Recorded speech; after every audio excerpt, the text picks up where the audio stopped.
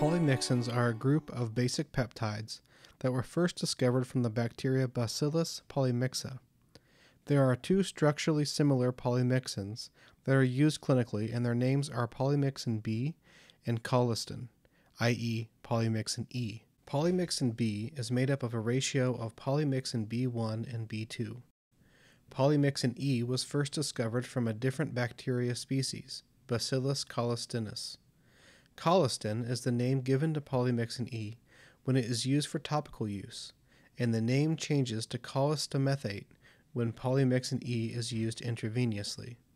An easy way to remember that both colistin and colistomethate are polymyxins is to remember that polymyxin E was discovered from Bacillus colistinus. Polymyxins were initially developed 50 years ago for their excellent gram-negative activity. However, they began to not be used as often as their systemic use had many adverse effects. As recent antibiotic resistance increases in gram-negative bacteria, polymyxins have begun to be utilized again clinically to combat the resistant bacteria. Polymyxins act at the surface of gram-negative bacteria to disrupt the membrane. Biochemically, polymyxins are simple basic peptides that act as cationic detergents due to their amphipathic properties. Polymyxins are strongly attracted to the phospholipid bilayer that makes up the outer membrane of the gram-negative bacterium, and when polymyxins interact with the phospholipid bilayer, they disrupt and perturb the membrane. In addition to disrupting the outer membrane of gram-negative bacteria, polymyxins bind to and inactivate endotoxin. This mechanism prevents endotoxin from being released into circulation, hence protecting the body from the toxic effects of endotoxin. These toxic effects include fever, diarrhea, and potential endotoxic shock, i.e. septic shock. Polymyxins are bactericidal. Resistance to polymyxins is rare and has only really become a problem in extensively drug-resistant strains of Klebsiella species and Acinetobacter species.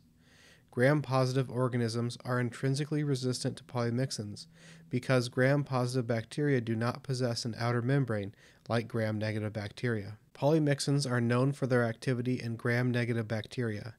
It is important to note that polymyxins are only active in gram-negative bacteria. Furthermore, polymyxins are primarily active against aerobes and not anaerobes.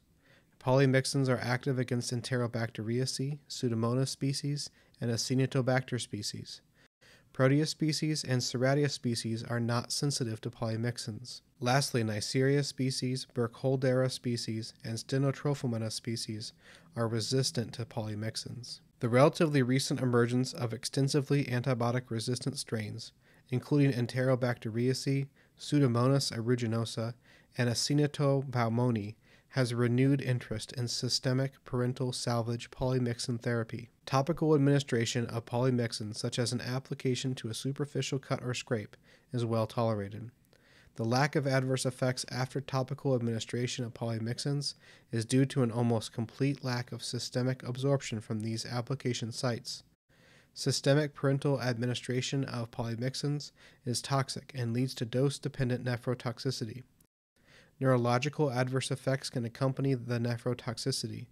These adverse effects include slurred speech, vertigo, paresthesis, apnea, and muscle weakness. This concludes the video. Thanks for watching. Please direct any questions to me on Twitter at Sheehy_Ryan. I've also included my sources here. Thanks again.